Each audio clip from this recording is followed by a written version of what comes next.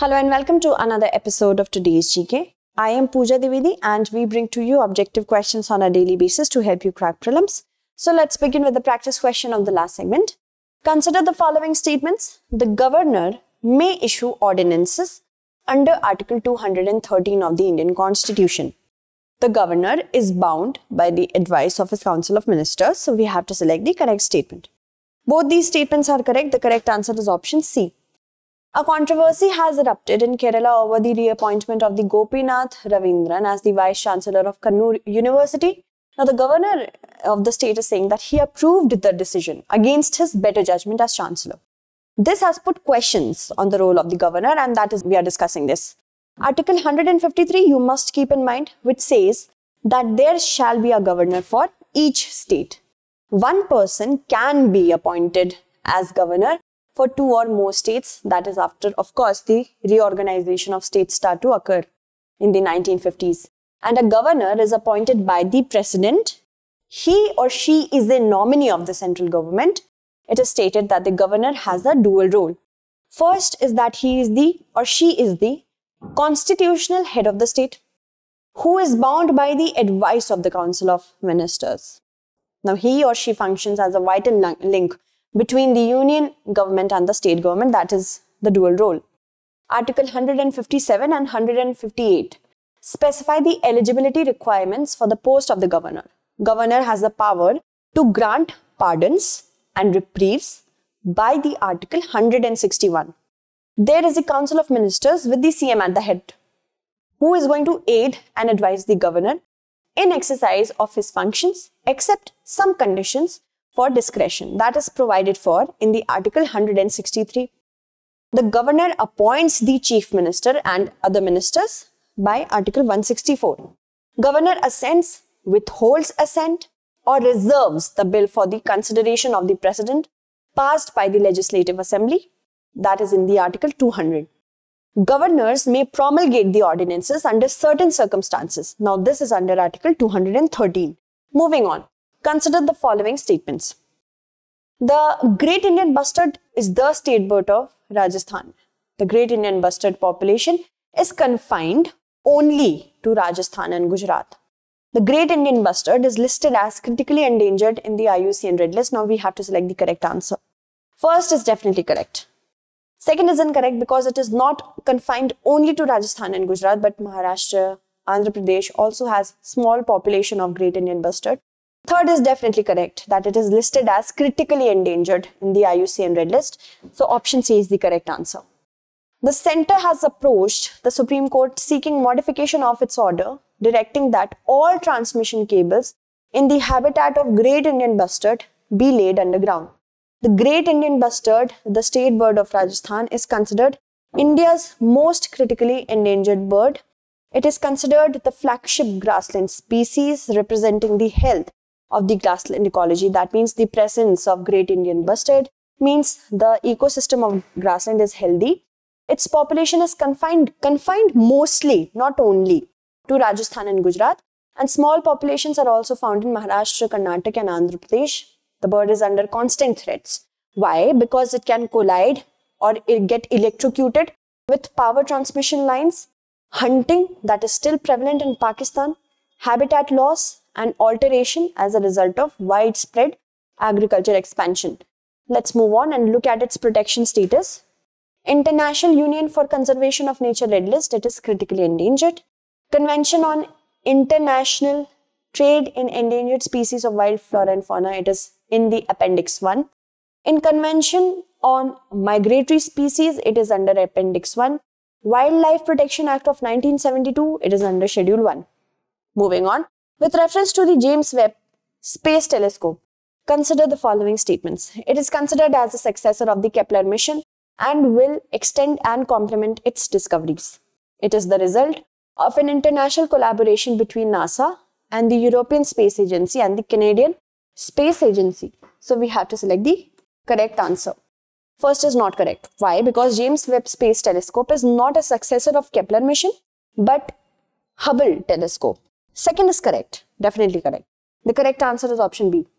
The James Webb Space Telescope is scheduled to be rocketed into orbit later this year, 2021, James Webb Space Telescope is the most powerful infrared telescope of National Aeronautics and Space Administration. It is also considered a successor of the Hubble telescope and will extend and complement its discoveries. That means it will work on the discoveries of Hubble telescope. The telescope is the result of an international collaboration between NASA, European Space Agency and Canadian Space Agency. Webb will reveal new and unexpected discoveries and help humanity understand the origins of the universe and our place in it. Moving on, consider the following statements. Radioactivity is the phenomenon of spontaneous emission of particles or waves from the unstable nuclei of some elements, and a small amount of radioactive radiation is found in some types of water also. So we have to select the correct statement. First is correct, second is not. Option A is correct. Why? Let's know. Recently, radioactive pollution in water and associated health impacts have been reported in many parts of the globe. Radioactivity is the phenomenon of spontaneous emission of particles or waves from the unstable nuclei of some elements. There are three types of radioactive emissions, namely alpha, beta and gamma. Moving on, alpha particles are positively charged helium atoms, beta particles are negatively charged electrons, and gamma rays are neutral electromagnetic radiations. Radioactive elements are naturally found in the Earth's crust. Uranium, thorium and actinium are three that is naturally occurring radioactive material series that contaminate water resources. A small amount of radiation is found in all types of water, but the extended amount of radiation is harmful to human health. Moving on. Radioactivity in drinking water can be determined by a gross alpha test. Okay? And radioactivity is measured in becquerel, that is the SI unit, or in curie. The unit sievert measures the quantity of radiation absorbed by human tissues. Very important line. Move on. Consider the following statements regarding United Nations Convention on the Laws of the Sea. It replaced the 4 Geneva Conventions of April 1958.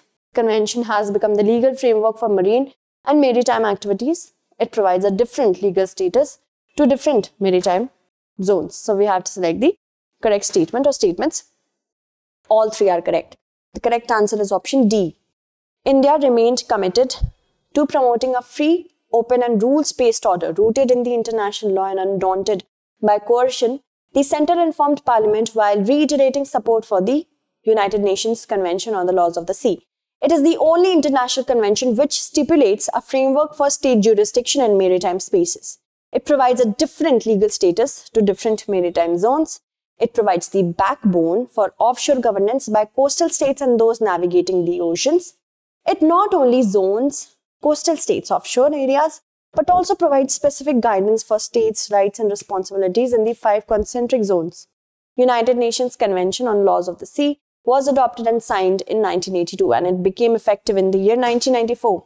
It replaced the 4 Geneva Conventions of April 1958, which respectively concerned the territorial seas and contiguous zone, the continental shelf, the high seas, fishing and conservation of living resources on the high seas. The convention has become legal framework for maritime and maritime activities. Moving on, consider the following statements. Article 361 of the Constitution deals with parliamentary privileges. Parliamentary privileges extend to the President of India. Now, as we have to select the correct answer, correct statement, none of them are correct. The correct answer to this question is option D. Remarks by former Supreme Court Chief Justice of India Ranjan Gogoi in a recent interview to a TV channel have led to the filing of a privilege motion against him by Trinamool Congress. At least 10 other parliamentarians from different parties are expected to move similar motions. Parliamentary privileges are certain rights and immunities enjoyed by the members of the parliament individually and collectively so that they can effectively discharge their function. Now, when any of these rights and immunities are disregarded, the offence is called a breach of privilege, which is punishable under the law of the parliament. Article 105 of the Constitution expressively mentions 2 parliamentary privileges, that is freedom of speech in the parliament and the right of publication of its proceedings. Article 361 of the Constitution provides for privileges for the President. Okay? And the parliamentary privileges do not extend to the President, who is also an integral part of the Parliament. Remember this, very important. Moving on. Consider the following statements with respect to United Nations Security Council. The decisions of the Security Council on matters are made by an affirmative vote of 9 members, including the concurring votes of the permanent members. A no vote from any one of the members blocks the passage of the resolution, so we have to select the correct statement. First is correct, second is incorrect, because a no vote from any one of the permanent members blocks the passage, not from any one of the members. That means the second statement is talking about the non-permanent as well. Option A is correct, one only. India voted against a UNSC draft resolution on climate and security yesterday that attempted to securitize climate action and undermine the hard-won consensual agreement in Glasgow. The UN's charter establishes 6 main organs of the UN, which includes UNSC. Article 23 of the UN Charter concerns the composition of UNSC. The other 5 organs are the General Assembly, Trusteeship Council, Economic and Social Council, International Court of Justice, and the Secretariat. UNSC is composed of 15 members, 5 permanent and non-permanent. 5 permanent members include China, France, Russian Federation, UK, and the United States. It represents the old world order. 10 non-permanent members include those members who are elected for 2-year terms by the General Assembly. Now, each member of the Security Council has 1 vote. Decisions of the Security Council on matters are made by an affirmative vote of 9 members, which includes the concurring votes of the permanent members. And a no vote from one of the 5 members, it blocks the passage of the resolution. Let's move forward. Consider the following statements with respect to the National Testing Agency, NTA. NTA is chaired by an eminent educationist appointed by the Ministry of Education. It was established as a society registered under the Indian Societies Registration Act of 1860. So we have to select the correct statement. Both are correct. The correct answer is option C. The National Testing Agency has launched a mobile app, namely National Test Abhyas, to facilitate candidates access to high-quality mock tests online, which is free of cost. NTA was established as a society registered under the Indian Societies Registration Act of 1860. It is an autonomous and self-sustained testing organization to conduct entrance examination for admission or fellowship in higher education institution, which is chaired by an eminent educationist appointed by the Ministry of Education. The Chief Executive Officer will be the Director General to be appointed by the government. There will be a board of governors comprising members from user institutions. Let's know about the app. Over 14 lakh NEET students and more than 9 lakh JEE students have registered in the app. Over 81 lakh sessions of mock tests for NEET and over 50 lakh for JEE have been conducted. The government has also launched study webs for active learning for young aspiring minds. It offers interactive course content such as video lectures, reading material, self-assessment through tests and quizzes, an online discussion forum for clearing doubts of the student. Remember the class from class 9th to post-graduation. And this content can be accessed free of cost by anyone, anywhere, at any time. The MaaUmiya Dham development project is situated in which of the following states or union territories? The correct answer to this question is option D, Gujarat. The MaaUmiya Dham development project is situated in Gujarat. Recently, Prime Minister Modi has said the project is a perfect example of the notion that is the idea of sabka prayas, as this auspicious project will be fulfilled with the efforts of all. He was speaking at the foundation stone laying of MaaUmiya Dham development project involving Umiya Mata Dham temple and temple premises in Gujarat via video conferencing yesterday. Moving on, consider the following statements with respect to Bharat Electronics Limited. It is a public sector undertaking under the Ministry of Commerce. It is responsible for developing electronic voting machine and voter verified paper audit trail. We have to select the not correct statement. First is not correct. Although it's a public sector undertaking, it doesn't come under the Ministry of Commerce but Ministry of Defence. Second is correct. The correct answer is option A, one only. Defence Minister Rajnath Singh inaugurated the exhibition of defence products of Bharat Electronics Limited in Kodwar, Uttarakhand through virtual medium yesterday. The exhibition is organised as a part of the Azadi Ka Amrit Mahotsav. BEL is an Indian state-owned aerospace and defence company. It is a public sector undertaking under the Ministry of Defence of India. It primarily manufactures advanced electronic products for the Indian Armed Forces. It has been granted the Navratna status. Moving on. Consider the following statements with respect to the supersonic missile-assisted torpedo. It has been developed by Hindustan Aeronautics Limited. The system has been designed to enhance anti-submarine warfare capability far beyond the conventional range of the torpedo. as we have to select the correct answer. First is incorrect. It has been developed by DRDO. Second is correct. The correct answer is option B. India yesterday successfully launched a supersonic missile-assisted torpedo from Wheeler Island in Odisha. The weapon system is being developed by DRDO for the Indian Navy. This system is a next-generation missile-based standoff torpedo delivery system. The system has been designed to enhance anti-submarine warfare capability far beyond the conventional range of torpedoes. The missile is launched from a ground mobile launcher and it can cover a range of distances. Let's move on to the practice question for the next segment. Consider the following statements.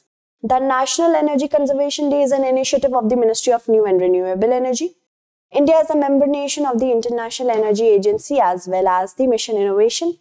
The Bureau of Energy Efficiency functions under the Ministry of Power. So we have to select the correct statement.